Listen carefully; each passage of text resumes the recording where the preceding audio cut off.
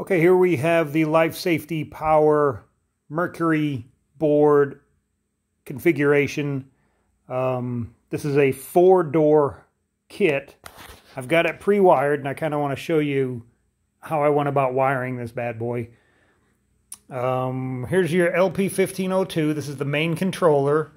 It's a 2-door main board. Here's the MR52, which is the 2-door daughter board, basically, that runs off of the main board via RS485. But let's start with the main power. Here's your main power board. Don't worry about this just yet. I'm going to show you how to wire this thing for Maglocks, which tends to be the most confusing. So anyway, off of your main power board, you really do nothing at this stage. Here's your B100 board. This is your power to your boards. So these terminals will be empty. Go ahead and get you some crimp-on terminals here. Connect that. 2-conductor wire. I've got it run down. And if you notice, I've tried to dress it in a little bit. It comes with these little standoff brackets. I've used a standoff bracket and one of these little toilet bowl looking things. So I've got that basically down here with the standoff bracket, tie wrap. Try to keep it in order. But anyway, you got your terminal. This is your main power output. This is going to be 24 volts DC out of the box. You can change it to 12. But why? You don't need to. Make that 24. Leave this alone. 24 volts coming out. Okay. I've got it run down all the way over here and into the power input on my LP1502. Your LP1502, this terminal here, you've got your VN and your ground. Okay? The VN and ground is going to be your plus and minus, like I said, from these two terminals. Okay? Your output feeds your input. Simple enough. You're going to loop that. Right? You're going to loop that VN and ground up here. When I say loop, it just means tie another 2-conductor to it. Take that up here to your your MR52. Okay? And it's going to plug into your VN and ground. Don't plug it into your VN and V out or you'll pop a fuse, which I did earlier. So yes, that needs to go to VN and ground. And that's what I've done here. So that gives me power to my boards. For communication, we use RS485. That's simple enough. That comes off of, let me see, is that it? Yes, that comes off of this board right there. You've got your RS485 TR plus, TR minus. Don't worry about the ground. We only need 2 cables or 2 conductors. I pulled the Phoenix plug off by accident, but that's okay. So you're going to take your TR plus, TR minus, right on up here to TR plus, TR minus on this board. You can see that. I don't even have to pull that off. There's your communication. There's your power. These boards are ready to rock. Okay, now let's talk about inputs and outputs. Obviously, we've got our readers here, reader 1, reader 2, reader 1, reader 2. You can program that any way you want. I just try to keep it logical, make the controller reader 1, reader 2, and the MR52 would be reader 3, reader 4, but it really depends on your installation. We're not really getting there at this point. So going back to your main controller board, I've got all your inputs on this side and your outputs over here. Now your outputs don't feed your locks. Your outputs feed this board. This board has its own inputs and outputs. These inputs trigger these outputs. They're fuse protected. This is the way you want to do it. There's a lot of jumpers on here that we need to pay attention to also. I'll go over that in a minute. So, going back to your main board, here are your outputs. Output 1, output 2.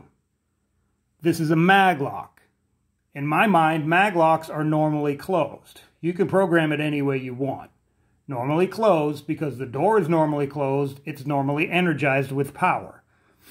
So, normally closed, runs over here, output 1 goes into input 1, output 2 goes into input 2, and then up here to your MR52, I've got output 3, output 4, same sort of situation, normally closed and common. Run down to this bad boy here, input 3 and input 4. These are the outputs that are triggered based off of these inputs, which are determined by these outputs. Makes perfect sense, right? Okay. Now, you need to look at these jumpers. These jumpers determine what these outputs do. What's nice and convenient is right here on the panel itself, it will show you how those jumpers should be. In this case, and in most cases with a Maglock, we're going to be doing a normally closed contact input with FAI, fire alarm input. With a Maglock, you should have a fire alarm, because the fire alarm trips, the Maglocks need to open. So this tells me that my red jumper needs to be on 1, my blue jumper needs to be on 1, my black jumpers need to be on 2, the yellow one doesn't matter, and the white one needs to be on 2. There's a gotcha here. I'll show you the gotcha. Position 2 is on the left. So, when it says normally closed contact input with fire alarm input, A and B are position 1. A and B are position 1. See that? I've got all 4 of them that way. Position 1, position 1, position 1, position 1. My red and blues are all on 1. C and E, position 2. Those are hidden back here. Those are actually on bottom. That's logical. C and E, position 2 on all 4 of them. The white one is also position 2. The white one is position 2. So back over here, just like the black one, the white one is position 2. In this case, the yellow doesn't matter. This is properly strapped. Okay? So, we're very close. There's only a couple of other things that we need to hook up here. One is the tamper. The tamper is this guy here. It's just kind of hanging free, and you run it to the LP1502, and it's got a TMP. Is that what it's called? Yeah, a TMP and a ground. So it doesn't matter which one goes which. There's 2 conductors. Put one on TMP, put one on ground, stick it in there, and there's your tamper. Okay? The other thing that we hook up is on the main power board. It's your system fault, or your AC fault. Okay? In here, and that's in there pretty good, you've got this AC fault. I don't know if you can see that. It's kind of blurry. Normally closed and common. AC fault. Okay? Take your 2 conductor. Sorry. Get that back in there. Take a 2 conductor from normally closed and common, from your AC fault, run it all the way around, and up here to, oops, where does that go? Yeah, right in there. That goes up here to your fault and ground, the bottom 2.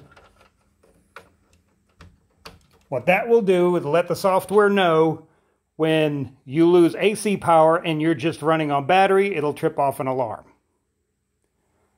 Okay, we do have a battery connector. It comes pre-wired on the main power board. You don't have to do anything with this. The only thing you do have to do is run your batteries to it. So coming off of the panel, you've got red and black. Very simply, you put red to red on one battery, black to black on the other battery. I've got it disconnected right now. And it comes with a orange jumper to tie the batteries together, put them in series, give you 24 volts.